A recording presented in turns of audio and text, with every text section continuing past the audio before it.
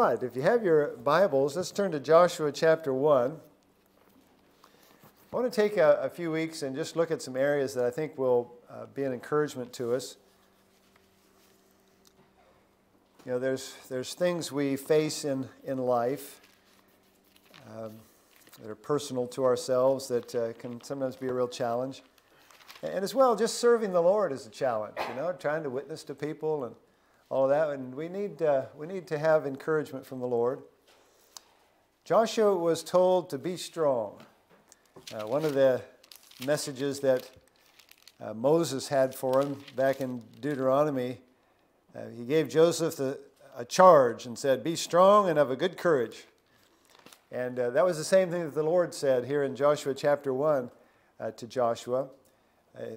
We see in verse 1 that it's the Lord speaking. And then verse 5, he says, "There shall not any man be able to stand before thee all the days of thy life. As I was with Moses, so I will be with thee. I will not fail thee nor forsake thee. Be strong and have a good courage. For unto this people shalt thou divide for an inheritance the land which I swear unto their fathers to give them. Only be thou strong and very courageous, that thou mayest observe to do according to all the law which Moses my servant commanded thee. Turn not from it to the right hand or to the left, that thou mayest prosper whithersoever thou goest. This book of the law shall not depart out of thy mouth, but thou shalt meditate therein day and night, that thou mayest observe to do according to all that is written therein. Then thou shalt make thy way prosperous, and then thou shalt have good success. Have not I commanded thee? Be strong and of a good courage. Be not afraid, neither be thou dismayed, for the Lord thy God is with thee whithersoever thou goest." The same word in Hebrew that's translated be strong is also sometimes translated be encouraged. It's an interesting thing how that works out. And you know, our strength and our courage comes from the Lord. That's so important. It's not something that we just have to draw on from ourselves. And as he talks there in Joshua chapter 1, one of the main things that encourages us is God's word. You know, Joshua knew this is what God has said. You know, he'd spoken to Moses, he spoke to Joshua. So when you know it's the word of the Lord, you can say, well, that's the way I need to go. And we also have God's presence. You know, he said to Joshua, "I'll be with you." And verse 5, verse 9. And you know, that's a promise that we have. And I really want us to look this evening in Genesis chapter 18. That's just by way of introduction there. But in Genesis 18, there's two questions. And I think if you know the answers to these two questions, it will really encourage you. The first one, God asks Abraham. The second one, Abraham asks God. And both are good questions. Genesis 18, verse 14. "Is anything too hard for the Lord? At the time appointed, I will return unto thee according to the time of life, and Sarah shall have a son." Evidently, physically, the situation they had in those days was the men would talk, and the ladies would be in another room listening. And so Sarah wasn't actually in the room with them, but she was hearing. And, you know, God had told them they would have a child. It had been many years already. And it says there in verse 11, "Abraham and Sarah were old and well stricken in age, and it ceased to be with Sarah after the manner of women." She was past childbearing. So she thought, well, that's it. You know, it's not going to happen. And verse 12, it says, "Therefore Sarah laughed within herself, saying, After I'm waxed old, shall I have pleasure, my Lord being old also?" And then the Lord said unto Abraham, "Wherefore did Sarah laugh?" Of course, later on she said, "I didn't laugh." But, you know, God was asking a question here. Here was something that he told them. And he then asked the question, is anything too hard for God? Would Sarah have a child? You know, to her, it just made her laugh. She said, that's not going to happen. You probably had situations like that where somebody's made some suggestion. You think, man, that's pretty ridiculous. And, you know, in our own lives, there's things that come up, and they're not always laughing matters. But a lot of times there's things we just think, oh, there's no hope, no solution. I've spoken to people about, for instance, their marriage. And, there's always hope that it can be restored, But I've talked to some people and they said, oh, that'll never happen.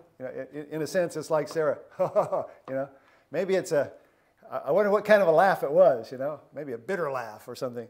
But we need to realize that our God is not limited like we are. Sometimes with our children, or there's just a lot of things in life where we think, oh, that's never going to happen. But we need to see the difference between God's will and God's ability. There are things that won't happen. There's things God's going to just say, no, that's not going to happen. And we don't always understand, the why and the wherefore. God might not do it, but we need to be encouraged. God can. We need to understand that. And this I think, is just a really basic truth for us to keep in mind. Is there anything too hard for the Lord? Well, the answer is no. Now, there are things God won't do. Now, there's things God can't do, but there's nothing that's too hard for the Lord. Don't doubt God's abilities. And we've got to have our faith in the Lord, not in our circumstances. There's another area to consider, and it's interesting that it's also in Genesis 18. Genesis 18, verse 25. I'll just read the last part of it. Shall not the judge of all the earth do right? Now, this is Abraham talking to God this time. And the situation is Sodom and Gomorrah.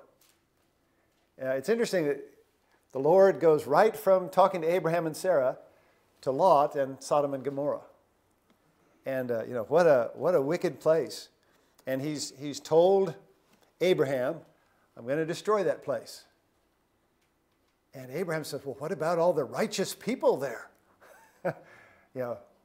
If there's 50, you know the story, and he works his way down to, what's the last one, I think 10? And the point here is this. Don't doubt God's character.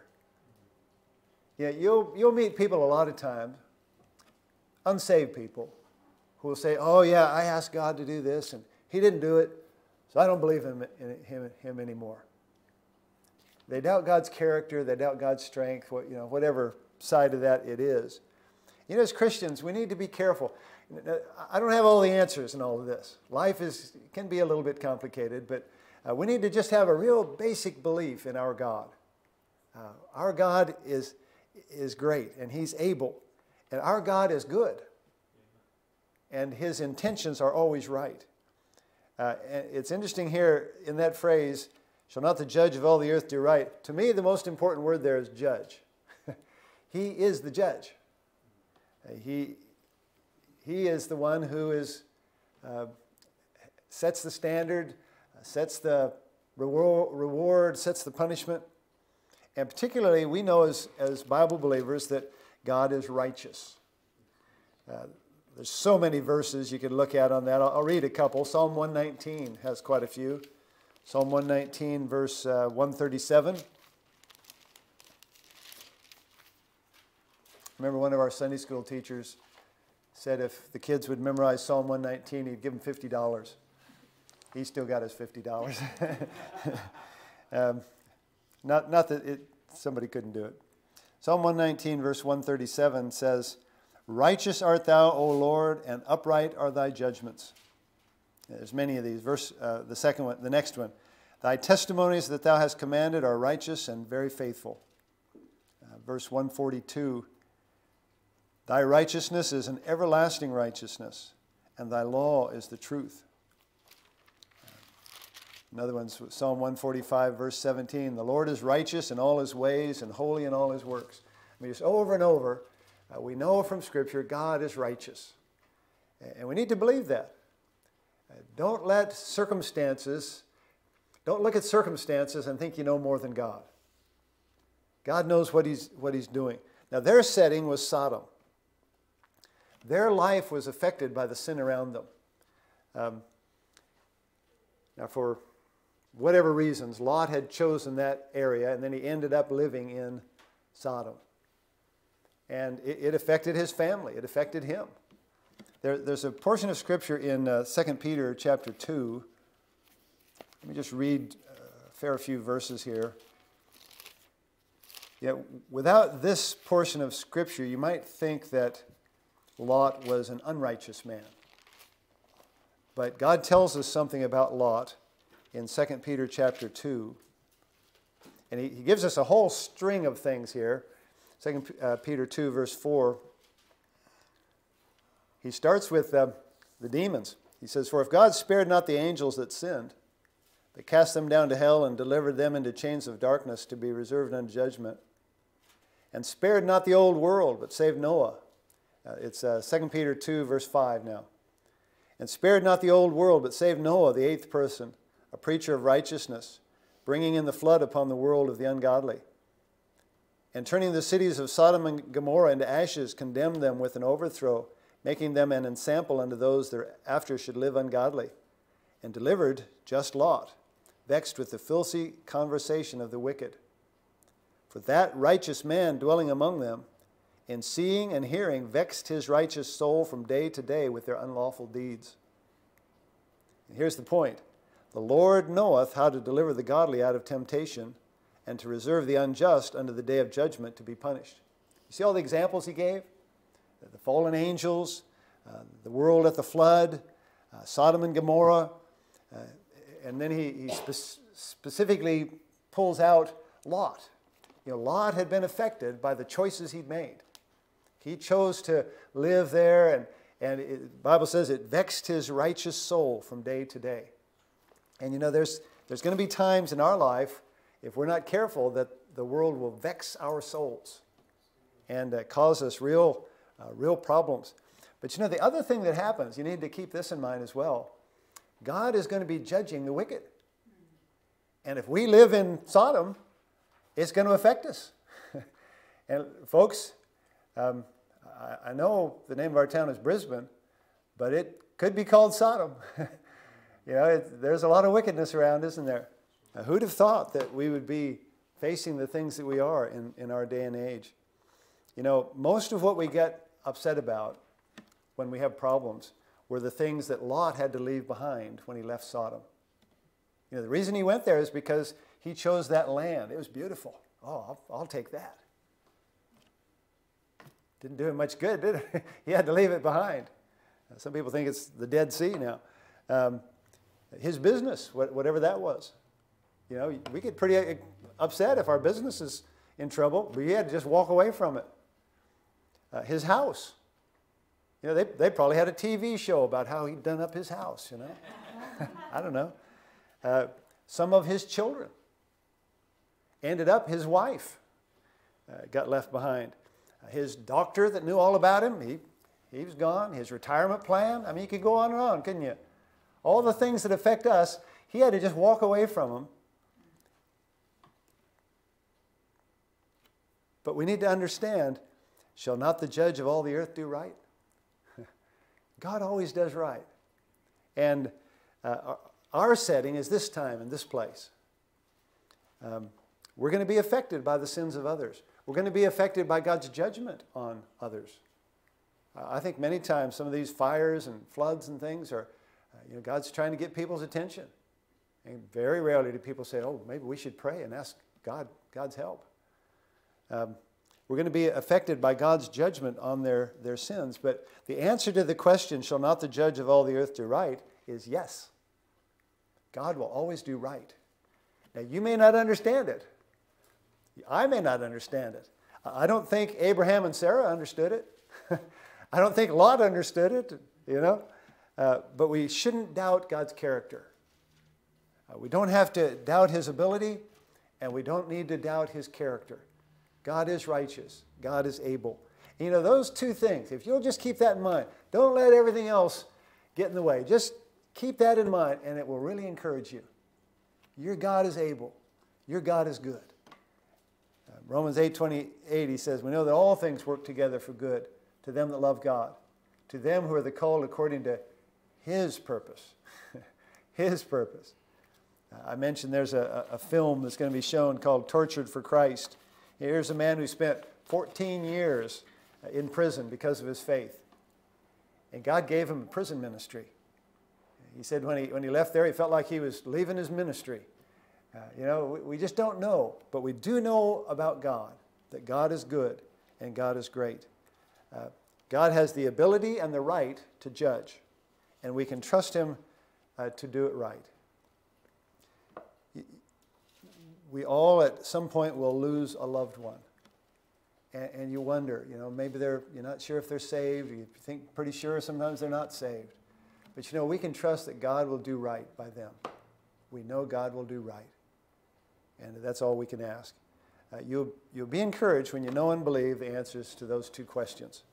Is anything too hard for the Lord? No. Shall not the judge of all the earth do right? Yes.